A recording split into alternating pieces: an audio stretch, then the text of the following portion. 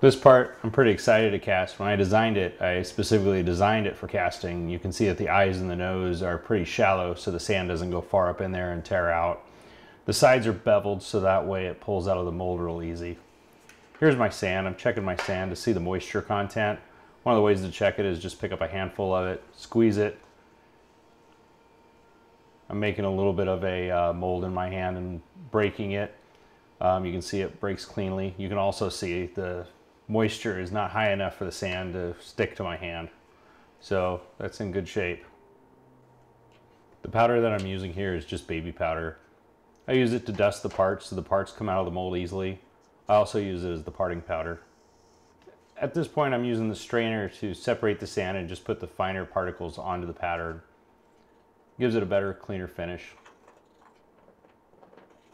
I'm just packing the sand down tight so that way it doesn't come apart.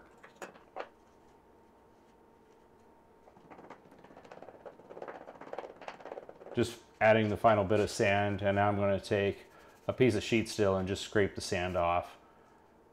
Now I'm done with the drag. That's the bottom part of the mold. Again, just putting baby powder on it so that way the sand doesn't stick to each other and I can pull the mold apart. There's my sprue and my spin trap. They seem to be working pretty well. I'm not using any facing sand on this. I'm not separating the sand.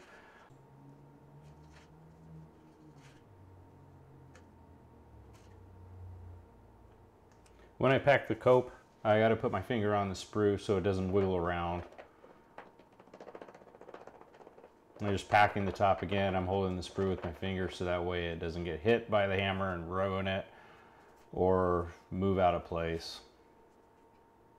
Makes it a little bit more difficult to use the sheet metal to clear the top off, but it does fine, and you can see a little sand falls down in there, but I don't really care. You'll see when I pull this out. Just making the gate. This will go from my sprue down into the part. This part made me pull my hair out. You can see it kept chipping out. I finally said forget it and just pulled it. Cleaning up the gate.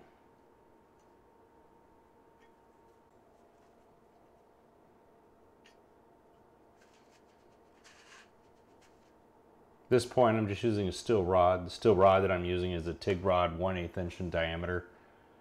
I'm making vents in the part.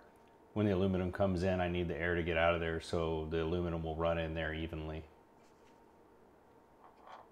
Also, those little vents, when the aluminum goes up, it makes these little poles that are easy to remove with a pair of pliers. Just checking the entire mold over again.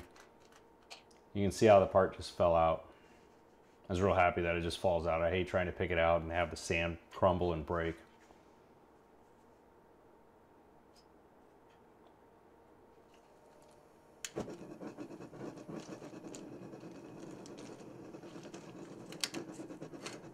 The aluminum I'm using has a high silicon content.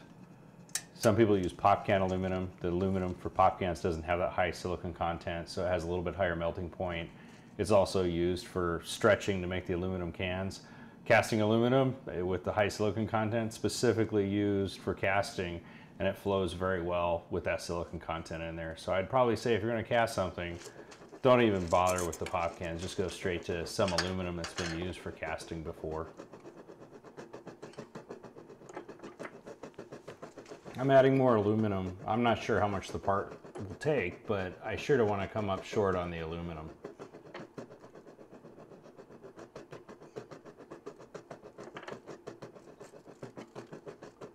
My forge always sounds like it's going to peter out. It just keeps puffing like that with the top off.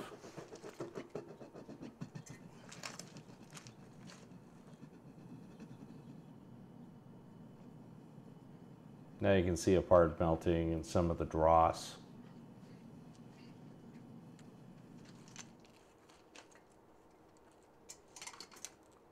I always get the dross off so it doesn't interfere with the pour. I don't really have a way of measuring the temperature. I just make sure the crucible is pretty bright red.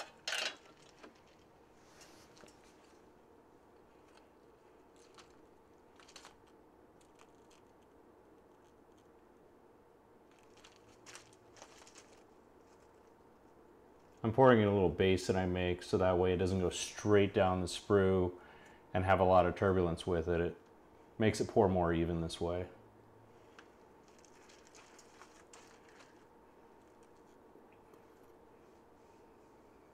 This is my favorite part, opening a mold and seeing how it turned out. This one turned out really good. Look how shiny that is, the surface finish on the part. This has the best surface finish I have on a part right now. I haven't had one that turned out this good yet. I'm going to flip it over and you're going to see the vents where the aluminum went up the vents.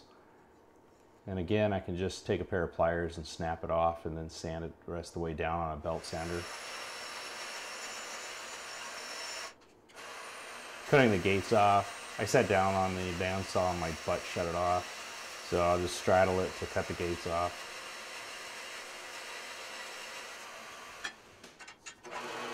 I did a lot of sanding. I'm just putting in a short little video of it. I couldn't get the back of the casting even, so I just used sandpaper to make it look even. On the back here you can see a little low spot that I couldn't sand. I just left it. Otherwise I'm pretty happy with the casting. Here's a close-up. You can see how shiny and how the surface finish turned out. I did not do anything with that surface.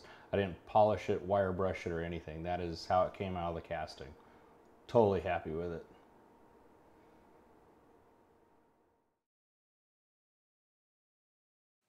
I hope you enjoyed my video. Now you can help me out. Hit that like and subscribe button. Thanks.